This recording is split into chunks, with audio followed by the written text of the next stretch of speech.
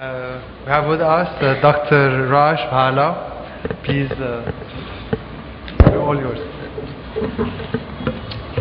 Your Royal Highness, Arab Thought Foundation, Fikr, Dr. Hamad Al-Amari, Dr. Saud Al-Amari, and Laura Kadzai, and the entire Fikr team, thank you for having me here. It's a great pleasure and honor to learn from you as well as share a few thoughts. I'm the lawyer on the panel, and so we lawyers like definitions. And our panel is entitled Human Capital and Talent Development. Human capital is something that increases productivity vis-a-vis unskilled labor. And that increase in productivity can be measured in financial terms. We acquire human capital through formal education and through on-the-job training. And we are responsible for our own human capital development unless that human capital is firm-specific. We always see human capital associated with higher income and lower unemployment, and also with better family care and better health care. Talent development is not a term of art, but it may be defined as a species of human capital, specifically expertise in a field of endeavor like law. And so I would like to address the question, how do we build human capital generally and develop legal talent specifically in the Arab region? And I would offer 4 strategies. One concerns legal education and professional responsibility. The second is remember the good old-fashioned values. The third is leverage off the grand Arab Islamic tradition. And the fourth, if there's time, is to say, do not be intimidated by China or India. They have serious vulnerabilities. Now, the first strategy of remembering legal education and lawyers. Economists teach us that the foundations of economic growth are land, labor, human capital, physical capital, and technology. But what they don't teach us is that the interaction and the efficient use of all those factors of production rely on lawyers and the rule of law for contract rights, for property rights, for intellectual property rights, for business associations law, for secured financing, that is lending against collateral, and for adjudicatory mechanisms to resolve disputes. The Sharia has all of the elements in it.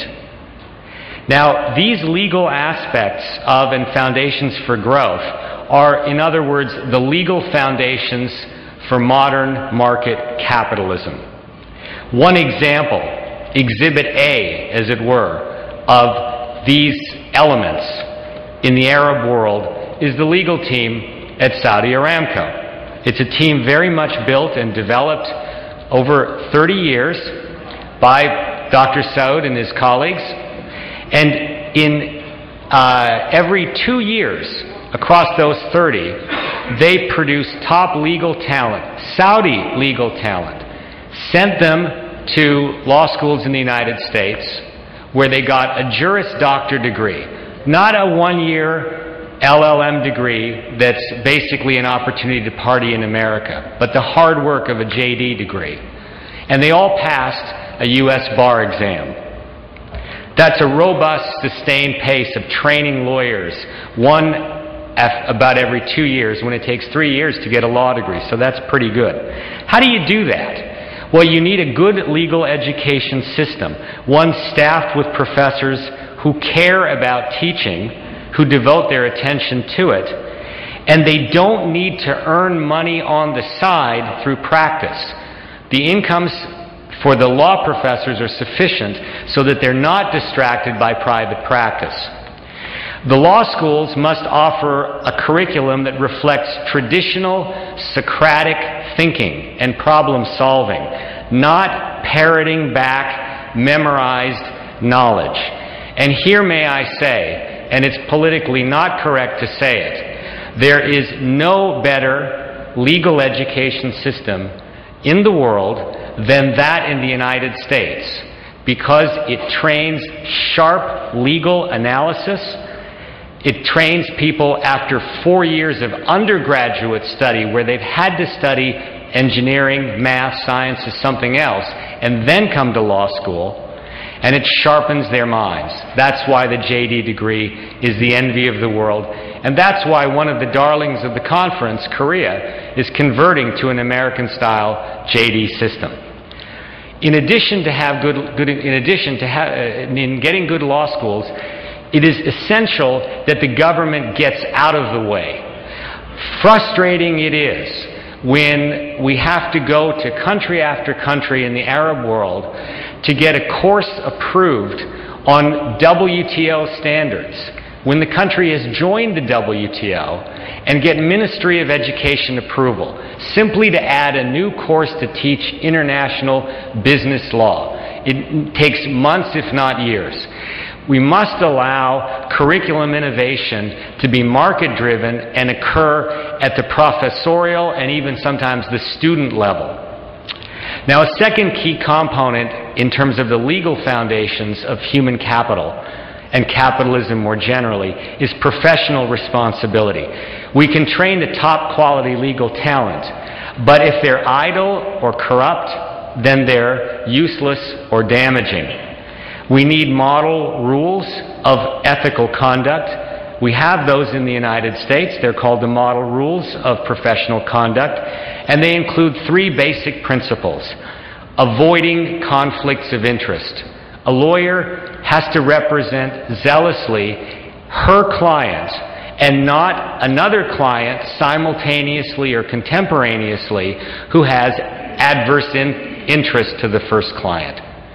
Has to have just one dedicated heart to the client. Second, transparency, especially in respect of billing clients. Fees have to be reasonable and be clear up front. And third, competence. The lawyers have to be competent in what they're doing. They require some specialization and specialized knowledge. This is a time-consuming process, and it's painstaking. There are no shortcuts. In my hand is a doctoral dissertation from one of our top students at the University of Kansas. He's from the United Arab Emirates. He's doing it on WTO standards and electronic commerce. And you may not be able to see, but basically you can see all the work he put into this 200 plus pages and all the work it takes to correct it. And this is 3 years of labor. So it is a time-consuming process. But as I say, it's well worth the effort in terms of the payoff of human capital. Dr. Bhala, you still have 1 minute. No problem. Second strategy is remember the good old-fashioned values. Hard work, discipline, balance, no fear of failure, taking risks, and at the same time no fear of success, and naughtiness. Be willing to push, as we say, the edge of the envelope. The third strategy, leverage off the great Arab Islamic tradition. I've been blessed over the last 3 years to get to study the Sharia, write a textbook on Islamic law for the U.S. and other English-speaking markets. And it's evident that in this part of the world, you have great legal thinking over centuries. The United States England inherited many of our most cherished legal concepts from Sharia scholars. Ijab and Qabul, that is offer and acceptance, basic in contract law, is an example that came from the Sharia. Waqf, charitable foundations, direct link. So leverage off that grand legal tradition that is here. Final, fourth strategy, which maybe we'll have more time in the question and answers to talk about, don't be overdazzled by China or India. There are serious vulnerabilities. We'll be happy to talk about some of them if there's time later. Thank you very much. Thank you very much, Doctor.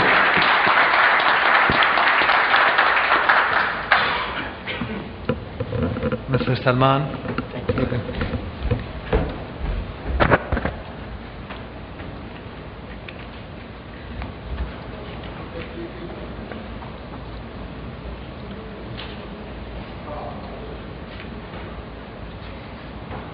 So it's going on with the presentation? No. Okay, thank you. Distinguished participants, it's very late. Thank you for waiting. I'm pleased to speak to you, Your Royal Highness, the board of Arab Thought Foundation. I'm very thankful to be invited to the Fikr conference. I want to tell you something about Arab migrants in Europe, a very important group, and in the future there are some very important developments. And I want to speak to you about solutions, how to bring them in a better position than they are today. And if you look on this picture, you'll see, yes, it's not an Arabic country, it's Berlin, because the country where I am coming from, where I live as a migrant since much of years. And this picture shows you in Berlin, an Arabic architect built this, so you see that Arab people are bringing culture and very nice things to other countries, to the European countries too. And if you look on this, then you have to know that Arab migrants in Europe have a great potential for the Arab and the European future, and we, my organization, has an idea to make this resource blossom. The Arab migrants in Europe could naturally bridge the two sides of the Mediterranean. They can do it economically, they can do it socio-politically, they can do it culturally, and they can do it with intellectual relationships. Our pre-study describes the situation of the Arab migrants in Europe. The Arab migrants embody a great potential for change and productivity, like the other migrants too. By their belonging to the Arab and the European world, the migrants can develop a capacity for cultural diversity as an essential prerequisite for long-term success in the globalized world. Europe needs migrants, ladies and gentlemen, and receiving and integrating migrants has been increasingly recognized as one of the most promising strategies for European future development. And if you look on the developments of the last 10 years, then you have to know that 5.5 million people, mainly former third country nationals, have acquired citizenship of a European Union member state. And in the European Union, almost one new citizen of this 10 was a former citizen of Morocco. So, if you look, but if you look on this situation, then we could imagine that if they are citizens, they can elect, and they can elect and have power resources. But if you look on the reality, they have not much of power resources. We look, for example, to Germany. At the percentage of different ethnic minorities receiving social benefits in Germany, then we look on the Lebanese one, on the Iraqi one, on the Algerian one. They have 40, 60, 90% of them who are receiving social benefit in Germany, but only 7.5% of the German population are receiving social benefits from the governmental organizations. If we talk now about the Arab population in Europe, then I focus three groups. One group is the middle class educated professionals, doctors, journalists, and so on. The second group is the mass of migrants, worker, unemployed one, the refugees. And the third one is the Arab migration elite in the European Union, members of parliaments, entrepreneurs, intellectuals, and so on. So we have to see these three groups. And the reality is that these three groups don't work together. And that is what dispower them. And the technology, the social technology we developed is the MIMI key technology for integration of migrants. It's our solution. It's a solution for energizing empowerment by bringing the three groups into a systematic context. So we bring these three groups together, and the goals of MIMI, this technology, this project, is with migrants for migrants, is a higher qualification, is better image, is entrepreneurial skills, financial competence, healthier lifestyle, better career chances, changing unemployment in jobs, and looking for young Arab Thought Foundation ambassadors in Europe, for example. And the WHO identified in 2008 this technology as one of the best practice models best practice models for the inclusion of social marginalized group. It's researched by the WHO, it's researched by Hanover Medical School, by Munich University, so it's a technology which is very, very known in the European Union as well in Germany.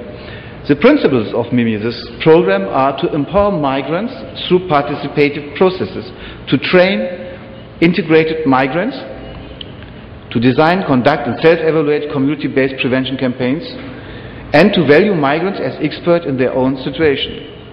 The model is that the Module 1, you see there the Module 1 is the mediator training. We identify the best migrants. We are looking who is well integrated, who is well educated, who speaks very well languages, and we take them and we say to them, work with us together, we have to empower your people together, you are the elite of this group and you have responsibility for this group, so come and train with, come in our training, we learn you how to organize campaigns and how to motivate your population and so on. Then we organize with them together health campaigns, education campaigns and such things. And we give them health guides, we have booklets and so on in several languages. And this process we evaluate every time, so we can make the program in every step better. If you see a problem or something is going wrong, then we are on a higher quality in this project, then we correct the program and make it better. And we have a very, very successful public relation and networking concept. So in 1 year, more than 250 newspapers wrote about this project or journals, so it's a very important part of this project. Now we are present in 51 cities in Germany. You see the black, the yellow sites. These are the sites in which MIMI is working, and we are present now in 7 sites in Europe, in Tallinn, London, Brussels, Istanbul, Rome, for example. And you see in the east, in the west, in the north, so everything is everywhere working very well. It's a big project family. The European Union's Executive Agency for Health and Consumers is one partner, Ashoka Foundation, Schwab Foundation, and the Davos World Economic Group is a partner, International Organization for Migration, World Health Organization, and so on. 1 more minute. Yes, and you see here some impressions from this training